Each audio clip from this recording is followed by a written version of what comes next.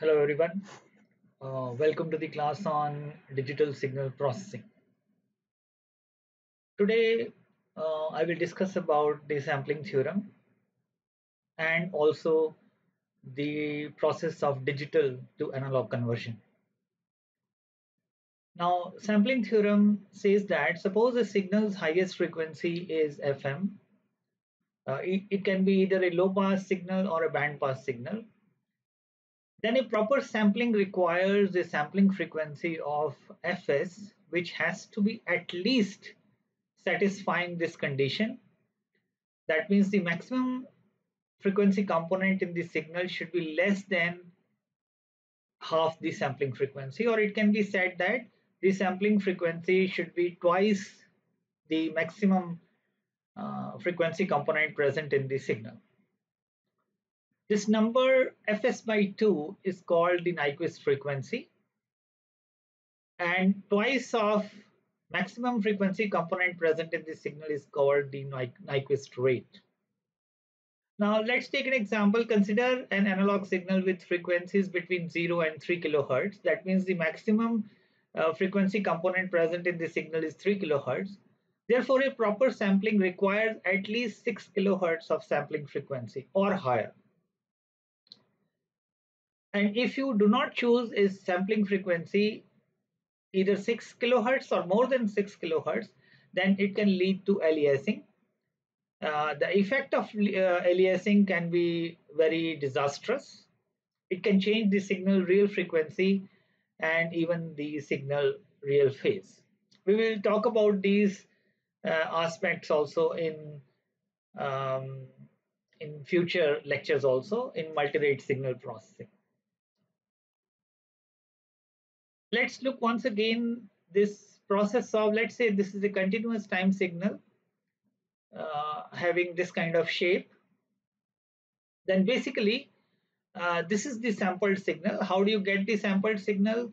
You just, mathematically speaking, you multiply the input signal with a train of impulses shifted by capital T. And then you will get the x delta t, which is your sampled signal. All right. So this is the mathematical explanation of how do you obtain the sampled signal from an analog signal. Okay. Now this slide actually shows the sampling in the frequency domain, meaning by, if you look at the analog spectrum, if you look at the spectrum of the analog signal, this omega minus capital omega minus pi by t or capital omega pi by t. Actually, pi by t in analog domain is corresponding to half the sampling frequency. Now, if this is the analog spectrum and you sample the signal and you obtain the digital spectrum will repeat. This small omega is the digital frequency, and this is the digital spectrum. Now, minus pi by capital T in analog spectrum is actually equivalent to minus pi in digital spectrum. Pi by capital T in analog spectrum is actually equal to pi in the digital spectrum. So the digital spectrum will vary from minus pi to pi, and further it will repeat with a period of 2 pi. All right. So this is the frequency response of an analog signal, and the below curve is the frequency response of the sampled analog signal. That's what I have already explained. As capital omega is pi by capital T corresponds to omega, which is the digital frequency, equal to pi, or f is equal to fs by 2. The digital spectrum is the same as the original analog spectrum, but repeats at multiples of the sampling frequency, fs. Fs is basically equal to 2 pi, right? So corresponding to 2 pi. After periods of 2 pi, the spectrum will repeat.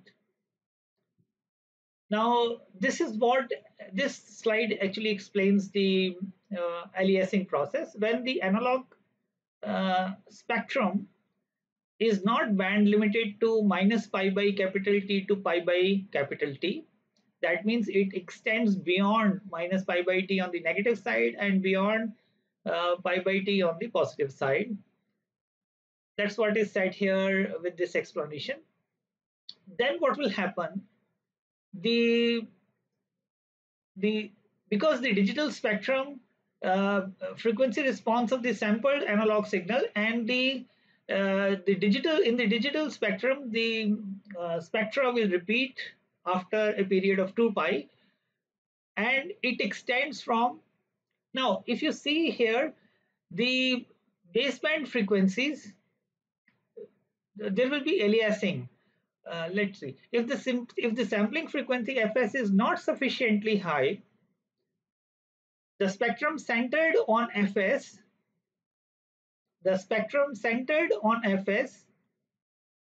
will fold over or alias into the baseband frequency. That means if this, let's say this is 2 pi and this is 0, the spectrum is centered at this frequency, and this spectrum will interfere into the baseband frequencies. The repetitive spectra will interfere into the base, and this frequency is actually the folding frequency. Folding frequency means where the aliasing will take place and the frequencies will fold over, and this point is also folding frequency, right, where the aliasing will take place. But this will happen only when the analog spectrum extends beyond minus pi by capital T uh, in the negative side and pi by capital T on the positive side. So the aliasing will take place. That's what is said here in this. If the analog signal is not band limited, then the aliasing will take place in the signal. Now, after you convert the signal from analog to digital conversion, whether you will be able to recover the original signal from the digital at the receiver side, right? If you are able to, whether you will be able to receive the actual analog signal from the digital signal or not, that's the question. So that is actually done by a digital to analog converter, which we can call it as the signal recovery. The D2A conversion process is employed to convert the digital signal into an analog form after it has been digitally processed. After it has gone through the processing through the digital or DSP chip, whether the digital output of the DSP chip can be converted to an analog signal. So that's the question here. The reason for such conversion may be, for example, because ultimately you have to feed the signal to some device, whether it can be either a loudspeaker or to sound an alarm, and these devices will take analog signal as the input. So you need to actually convert the digital signal into analog signal. The D2A process is shown in figure 9, which is on the next slide. I'm coming to that. So this is the digital signal processor. The output of the DSP chip will be y of n in digital form. It can be either 8 bits or 12 bits or 16 bits. This is the sampled version of the signal yn, and capital T is the sampling period. Now this digital signal will be applied to a D2A converter. Actually, the inputs to the D2A converter are series of impulses, while the output of the DAC has a staircase shape due to the as each impulse is held for a capital T seconds. Because of the holding action in the D2A converter, the output of the D2A converter will be a staircase shape. Now this staircase voltage will be passed through a low pass filter, which is basically acting as a reconstruction filter or smoothing filter to recover the original analog signal back. We will see how mathematically we can explain this whole process. The D2A converter shown in figure 9 is referred to as a zero order hold D2A, zero order hold um, D2A converter. Now, by comparing its output y cap t and its input yn, it is evident that for each digital code fed into the D2A converter, its output is held for a time capital T. The result is the characteristic staircase shape of the D2A. I have already discussed it. The D2A output approximates the analog signal by a series of rectangular pulses whose height is equal to the corresponding value of the signal pulse. That's what these are. The height I am talking about is the height of this pulse. So these pulses will act from these pulses, which is basically the output of the D2A converter. After passing it through the reconstruction filter, I will be able to get the original analog signal back. Now, let's try to do the analysis and consider just one pulse out of these staircase shape of the output voltage of the D2A converter. Let's consider one pulse here, and this pulse will be defined as the impulse response of this pulse will be defined as um, 1 from 0 to t and 0 otherwise. All right, in the time domain. This is in the time domain. The pulse is in the expression is in the time domain for one pulse. Now, if we look at the corresponding frequency response in the continuous domain, because this I'm taking here the big omega, which is basically in the continuous domain only, and this is the general formula of the frequency response of a signal,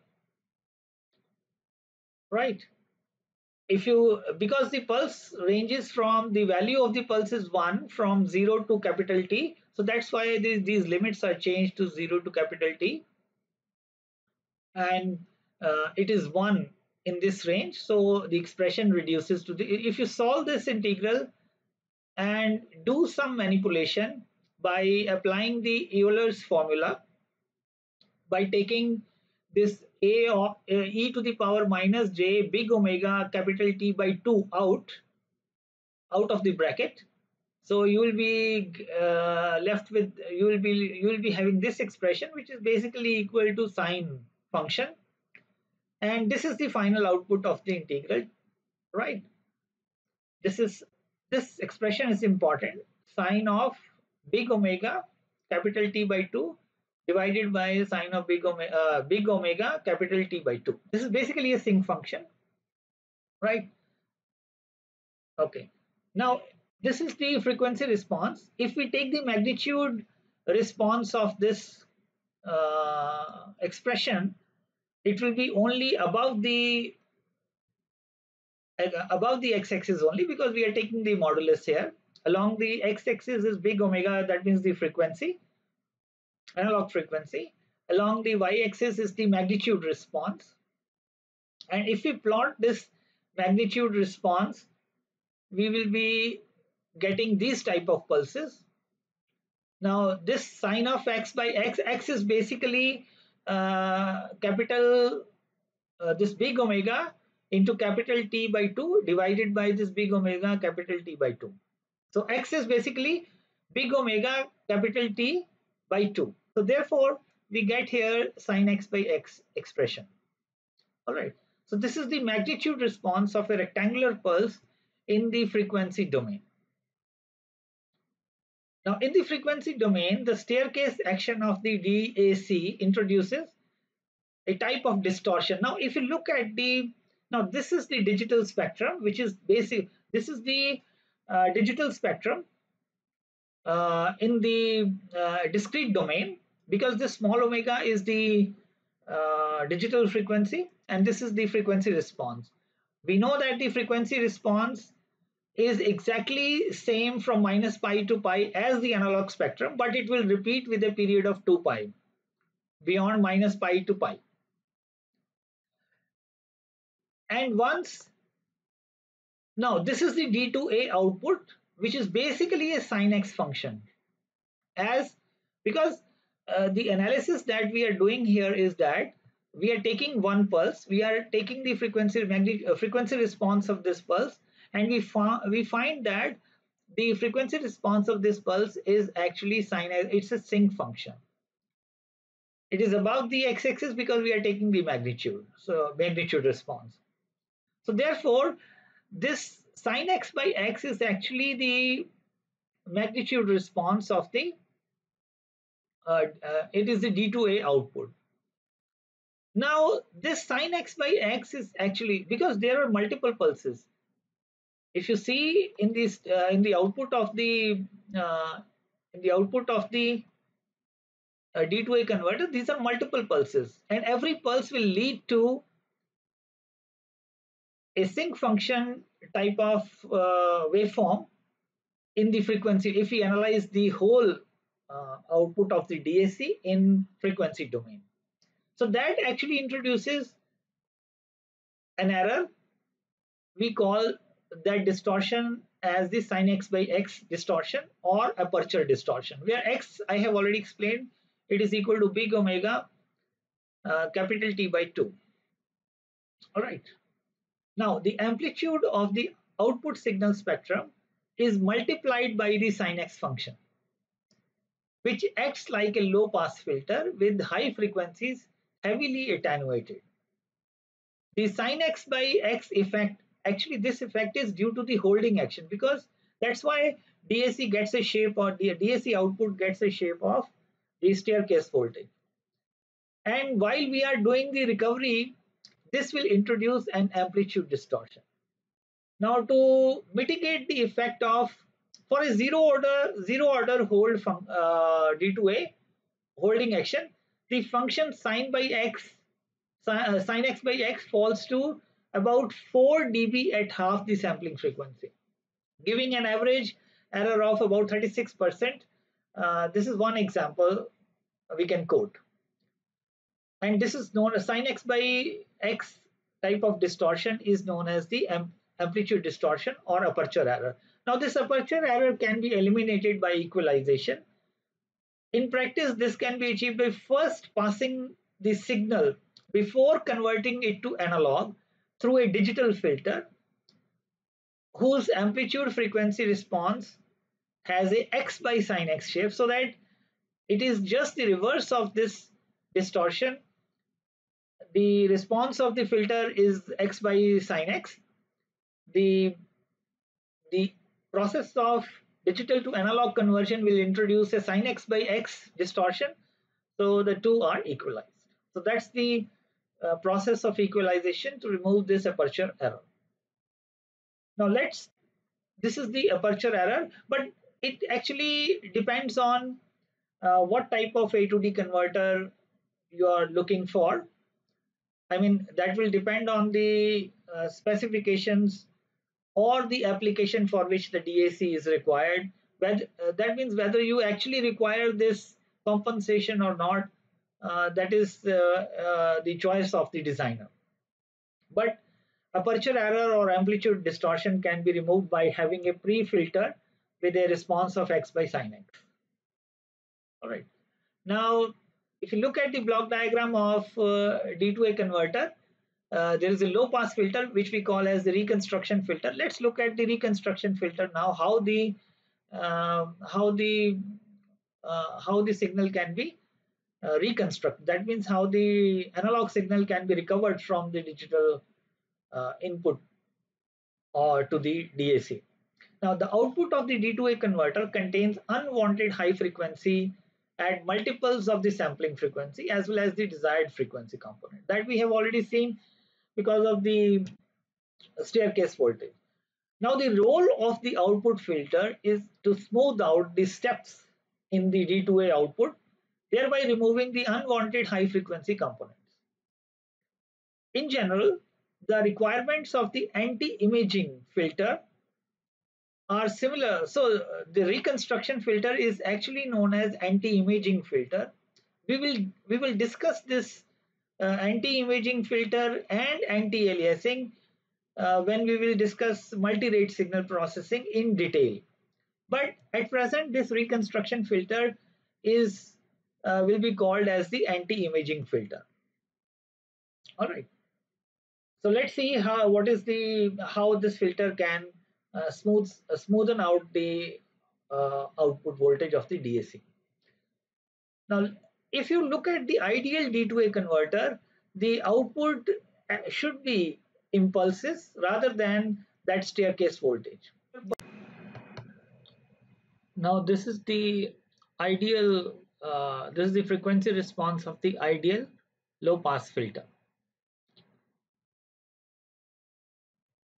Pulse, it is equal. It's a flat voltage from minus pi by capital T to pi by capital T, and this type of impulses are applied to the ideal low pass filter to recover the signal back. Now let's consider just one pulse, just one impulse, which is basically delta t function, and pass it through the low pass filter, right? And if you take the Fourier transform, you will get that this output will be, this is the Fourier transform in the Fourier domain, frequency domain, and this you once you take the inverse Fourier transform, you will get the signal back, and that signal will have a sinc function, sinc shape. So ht is sine pi t by capital T, right? So the output will be like this. This is actually the frequency response, right? It's not the time domain response, it's the frequency response. This is the time domain response. Now, if we apply the y caps t to the input of the filter, now y cap t and this ht is the impulse response of the filter. These will be convolved, and y cap t, we know that uh, y cap t is actually the convolution of the digital signal and the impulses. So these two will be convolved. All right. Now yn, this yn can be taken out of this expression, and this delta t minus n by capital T will be actually convolving with this sinc function. Now we know this property, then when the signal is multiplied by a shifted version of the pulses, time shifted pulses, you will get the shifted signal actually. So that's what the property we can apply here. Once you convolve the shifted impulses with the function, the function will itself get shifted. So that's what is done here. This sinc function gets shifted with gaps of capital T, and this will be yn sinc function, shifted versions of the sinc pulse. This response is for n equal to minus infinity to infinity. That means there will be now the original signal can be obtained by adding together an infinite number of sin x by x pulses, because n varies from minus infinity to infinity. There will be infinite number of impulses, sin x by x pulses in the frequency domain. The nth sin x by x pulse is shifted through a distance n capital T with respect to the origin and multiplied by a factor yn. That's what is actually given in this expression, that you will have multiple sin x by x pulses shifted by n capital T, and then the signal will be multiplied by this yn, right? Now this recovery process is actually called interpolation. We will see in the diagram that what this interpolation process is. Now if you see the curve corresponding to y of 0, this impulse corresponds to this sinc function corresponds to y0, right? There will be multiples of sin x by x, as I said earlier, sinc functions. Now each discrete time sample is multiplied by a shifted sinc function. Summing these sinc functions will produce the original analog signal. Now if you interpolate, what is interpolation actually? You will get multiple sin x by x pulses or multiple sinc functions. Now you join the tip of these curves. You will actually interpolate the signal to this envelope is actually the original analog signal. And this process of reconstruction of the analog signal using the low pass filter, using the reconstruction filter, this process is known as interpolation. The signal xt is reconstructed from the samples by summation of weighted and shifted sin x by x pulse, right?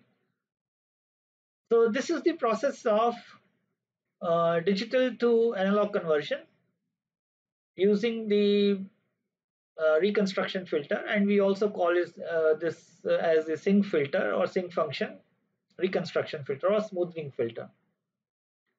With this, I have explained the process of how an analog signal can be converted to a digital signal in my previous lecture.